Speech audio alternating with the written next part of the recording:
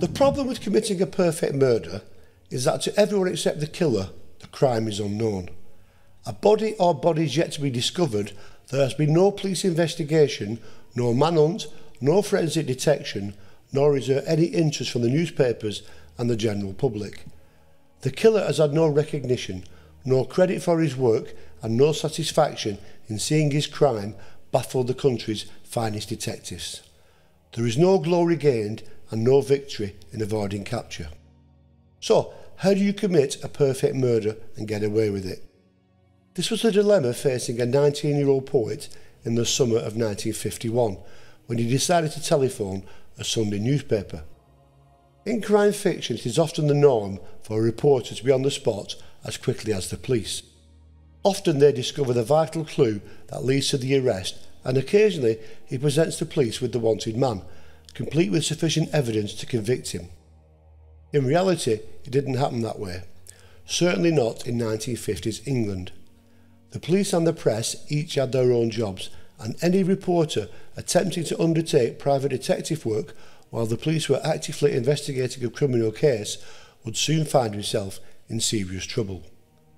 Over the years there have been a number of cases where a newspaper reporter has helped detectives to solve the investigation, but today's episode of Tales from the Hangman's Record must surely be one of the most unique, as, rather than the reporter searching for the killer came to him.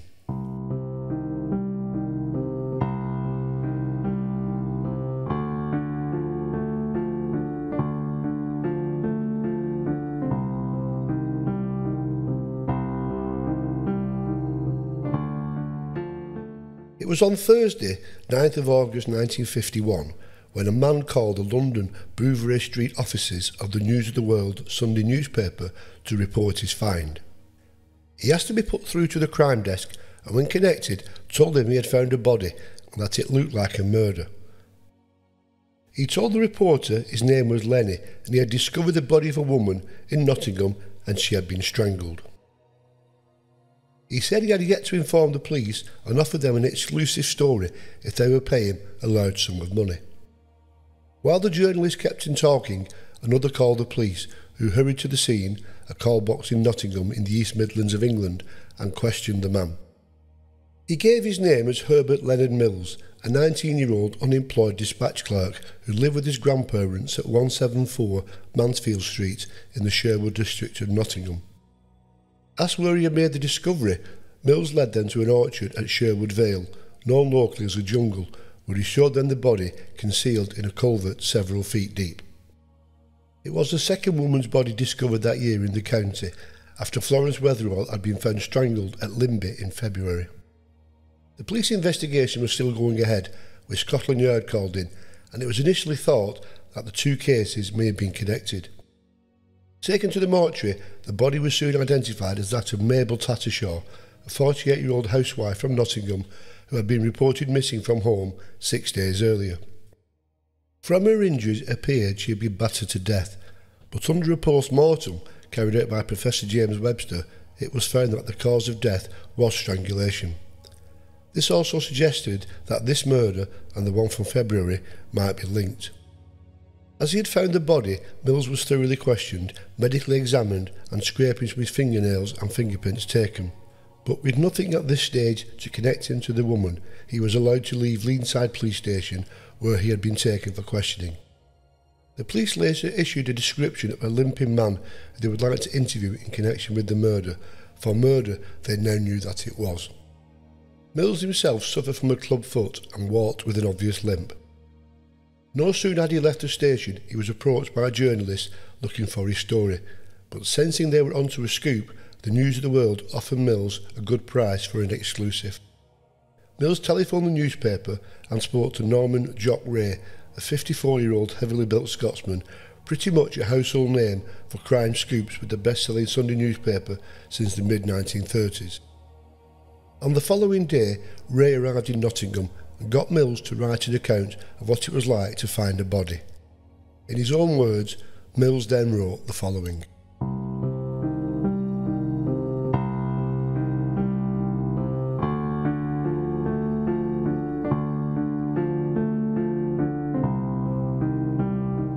I suppose I'm a quiet, reserved sort of person. At least that's what those who know me always say. I don't like crowds very much, or most things that other people like. I'd sooner read poetry and try to write it in some quiet spot than mix with any crowd. I like Shelley, Burns, Tennyson and Keats. Books on beauty, you might say, and I'm quite happy to be left alone with them to try to write as they did. Yet funny, isn't it? I like crime stories too, and murders if there's a preference.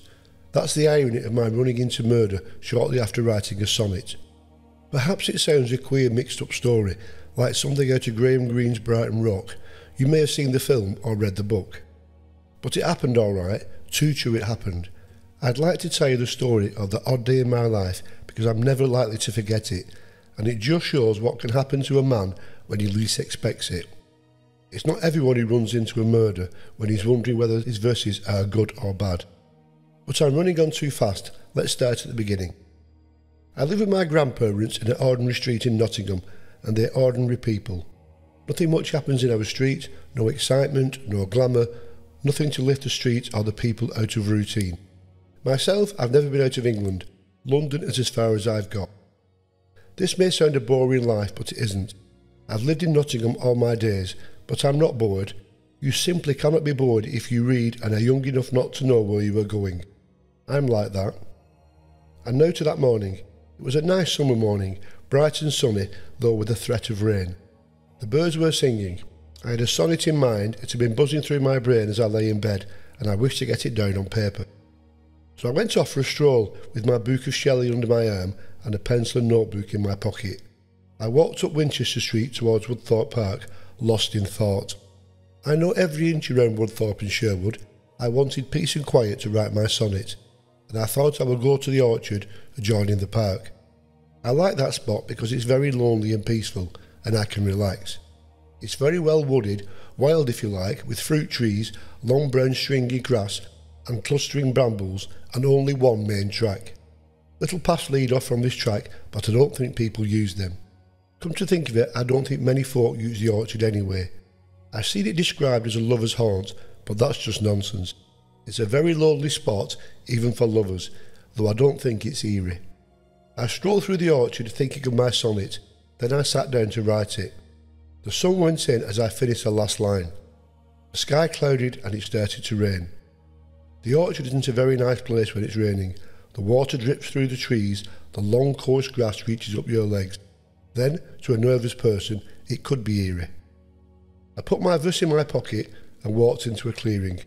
Suddenly I caught sight of a necklace of coloured plastic beads lying on the damp grass by the side of a fissure about 4 feet deep. I stooped to pick it up, and as I straightened I saw something white below me in the fissure. It was the body of a woman. The white I had glimpsed was the left side of her face. Very white and pale it looked, seemingly dead. The body was lying face downwards, with the feet drawn up, one higher than the other. I felt stunned, but it is strange the things one notices at such a time.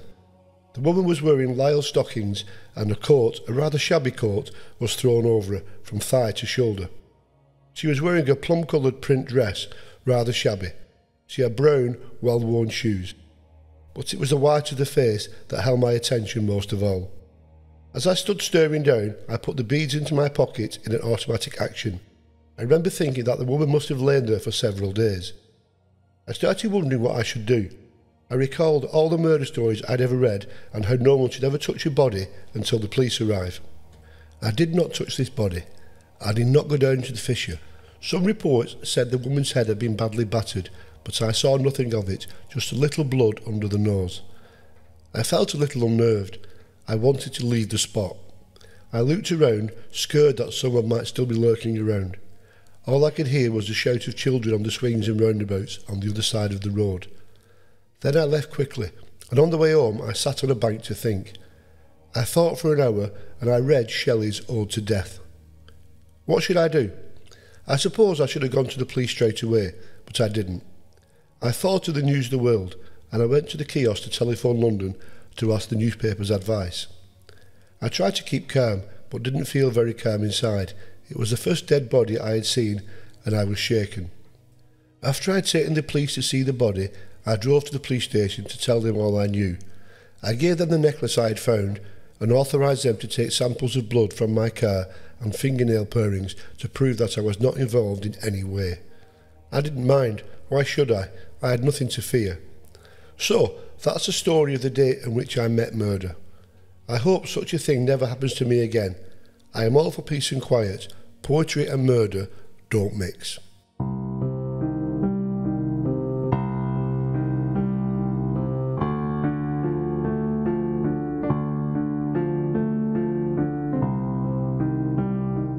Over the next fortnight, Mills kept in regular contact with Norman Ray, and with each interview, Mills gave more and more information. The two men talked about his life, his betting strategies, how he had won and subsequently lost thousands of pounds gambling, and also his love of poetry. Convinced by now that Mills was the actual killer, Ray asked him if he wanted to make a further statement, and suggested Mills, as a skilled writer, would like to pen the exclusive story for the newspaper. And besides finding the body, he could tell the News of the World readers more about his life and poetry. It was too much of an offer to turn down for the vain poet, and when Mills agreed, Ray raced to Nottingham, driven there by the newspaper's chauffeur. A meeting was arranged at the Black Boy Hotel in the city. Mills was waiting for Ray in the hotel lobby when he arrived. Mills's father, John, was also present at the introduction, and when his son told him he was there under his own free will and knew what he was doing, he then left them to record the interview. The statement, which he wrote on hotel notepaper, was later deemed as nothing short of sensational.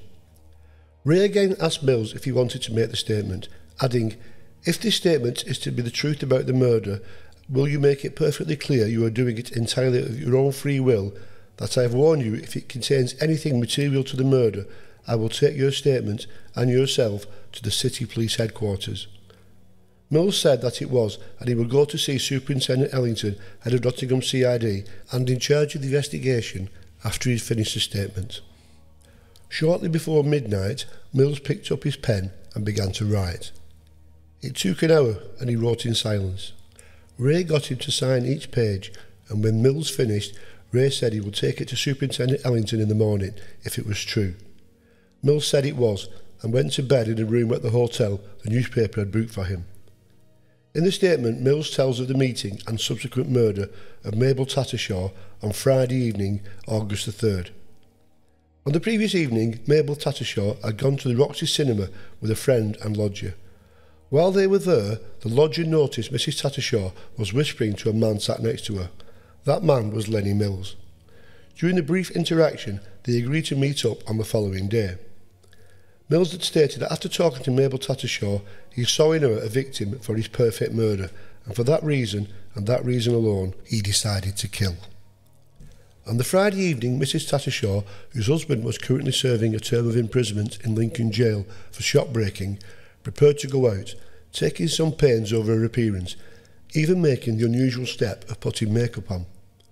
She left home at 97 Longmead Drive at just before 6 that evening, and when she failed to return home by Saturday afternoon, the police were notified. After describing the meeting in the cinema, the statement continued.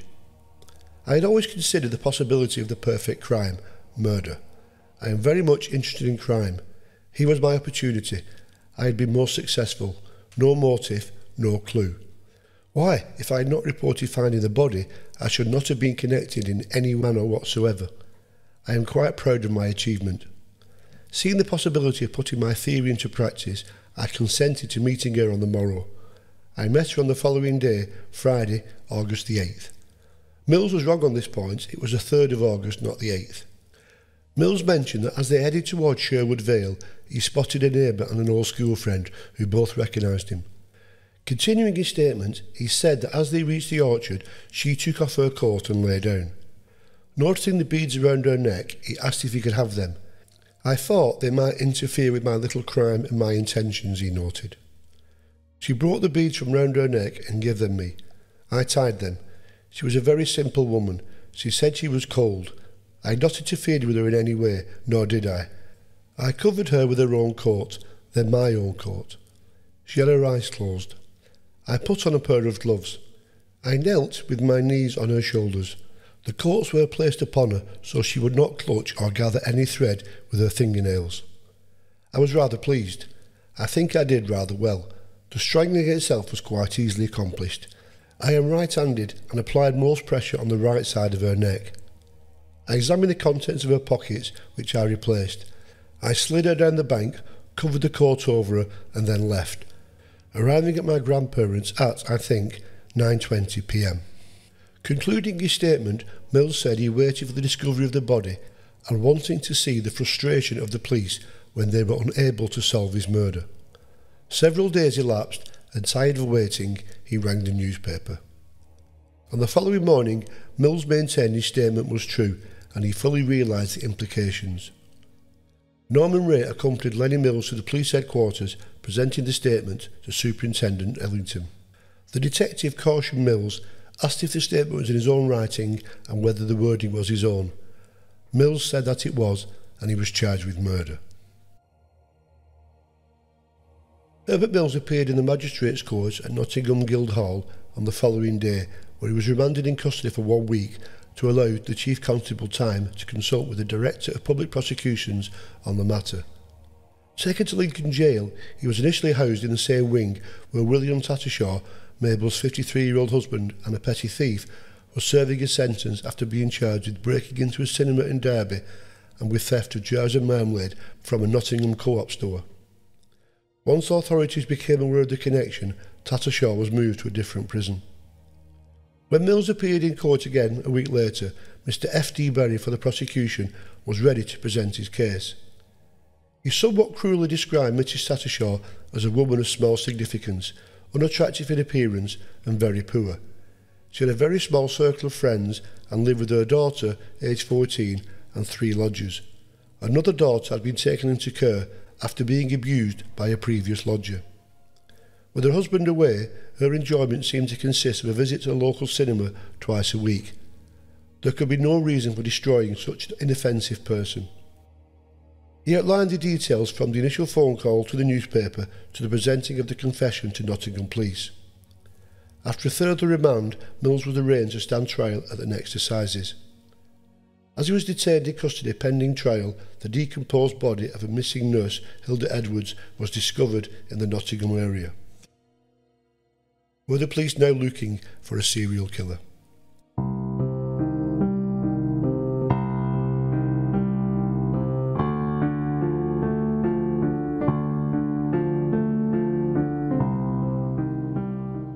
By the time Mills appeared in the dock before Mr. Justice Byrne at Nottingham Assizes on the 21st of November, the serial killer theory had been discounted. There had been nothing to link Mills to the murder of Mrs. Wetherall in February, and forensic investigation into the body recently found at Southwell ruled out murder as the cause of death. Herbert Leonard Mills must surely have been one of the strangest characters ever to stand in the dock on a charge of murder. Mr. R.C. Vaughan KC for the prosecution said that the body had been found after a person giving the name of Mills had telephoned a London Sunday newspaper saying that he discovered the body of a woman who had been strangled. Mills had asked payment from a newspaper and over a period of time gave various accounts of what he had found until finally making a full written confession. Professor Webster, the director of the Home Office Laboratory Birmingham, said there were many injuries to the body, some caused before and some after death. She had died undoubtedly from asphyxiation due to manual strangulation. Bruises indicate that before death she was struck, probably by fists. He formed the opinion she had been dead for 6 days when the body was discovered. Hairs found on Mrs. Tattershaw's dress were similar in colour and microscopic structure to those on the head of Mills, and fibres found under her nails could have come from the blue suit worn by him. Mills's defence realised the difficulty of the task in hand. His only real hope was to show his client was insane and that the clear, lucid way he had made the written confession were not the workings of a normal, rational person. Richard Ells, QC, described Mills as desperately lonely, hateful boy whose character was a mixture of cruelty and boastfulness. However, the confession, said Mr. Elms, was sheer invention, full of bombast and childish vanity. Mills was no sadist, and this was obviously a sadist murder. The confession had the indecent object of making money. But the prosecution's case, particularly the confession, was too strong. Mills had boasted he had always considered the possibility of the perfect crime, murder, and was presented with the opportunity. In offering a motive, Mr. Vaughan alleged that the main reason for the murder was exhibitionism. And countering any insanity, the prosecution showed how Mills, now realised the implications and seriousness of his actions, had since tried to withdraw everything he had admitted to thus far. He now stated he hadn't murdered Mabel as he had claimed, instead he had just found the body. Mills said he had confessed because if he was accused of murder he hadn't committed, he would be put on trial and acquitted, then he could sell his story to the press and it would be worth far more money. It was a gamble with his life and one which he had lost. After the judge's summing up, it took the jury just 25 minutes to reach a verdict of guilty. Mills smiled as he heard the jury's verdict and was still smiling as the black cap was draped on the wig of Mr. Justice Byrne and sentence to death passed. Mills was returned to Lincoln Jail and placed in the condemned cell. Coincidentally, the last occupant in this cell had been condemned for a murder in 1949 when inmate Kenneth Strickland murdered a matron at Sherwood, Borstal, Nottingham. It was just a little over a mile from where Mills had committed his murder. Originally known as Nottingham Bagthorpe Prison, it had been decommissioned in 1930, the building changing to a Borstal, and hence why Mills had been sent to Lincoln for execution. Mills made no appeal against his sentence, so it's simply a case of fixing a date for the execution. The ruling was it was to be carried out on the first day of the week, but not on Monday, after 3 clear Sundays. Thus, 9 o'clock on Tuesday the 11th of December 1951 was fixed, and letters sent out to Hangman Albert Pierpoint and his assistant Herbert Leonard of Selly Oak, Birmingham. Coincidentally, there were 2 assistant hangmen named Allen on the list at this time, with the namesake Manchester publican having almost 10 years seniority. Waiting execution, Mills refused to see his father and stepmother, and when visited by his grandfather, he said he would prefer cake to prayers. Herbert Mills was hanged according to law, and at the inquest held that afternoon, the doctor present at the execution reported that it took 20 minutes for Mills's heart to stop beating. However, the post-mortem confirmed that Mills's neck had been broken and he had not died of asphyxiation. Herbert Mills was the 15th person Albert Pierpoint hanged in 1951, the only year in his career in which Pierpoint carried out every execution that took place. It was the first time a hangman had done this since his Uncle Tom officiated at every execution in 1938. It was also the last time Herbert Allen participated in an execution. The reasons for him quitting as an assistant after just 2 years, during which time he helped at 8 executions, are confusing. Sid Durnley recorded in his 1989 biography, The Hangman's Tale, that Pierpoint had told him Allen's boss had warned that selling ice cream and assisting at hangings didn't mix, and he had to quit if he wished to continue in his day job. I've also seen evidence that Allen may have been dismissed after stealing Mills's pullover following this execution. But there was one other clue that may have contributed to Allen leaving the list. On the official LPC4 form, filled in after every execution to record the particulars of the condemned and the conduct of the hangmen, in relation to Allen, where it is noted, does he have the mental and physical capacity for the duty of executioner, it is noted unusually as just fair.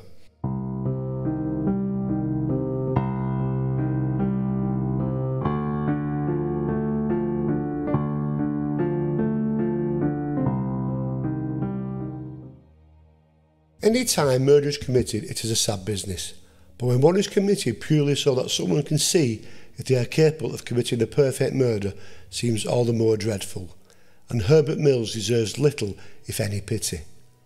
Would Mills got away with committing a perfect murder? I think it's unlikely, as he even admitted in his statement he had been seen in the company of the murdered woman by 2 people who knew him well, and this evidence would surely have come to the knowledge of the detectives. Mills would have been traced to the cinema, then a check of his alibi would have left him unable to account for the time of the murder. Then, of course, there was the forensic evidence mentioned in court and linking him to the scene of the crime. Fleet Street's murder gang in the years either side of the Second World War often used highly questionable methods to attract readers. The News of the World in particular was noted for its use of what became known as checkbook journalism. 2 years later, Norman Ray tried to meet and secure an exclusive with the infamous Nottingham serial killer John Christie while he was on the run from the police.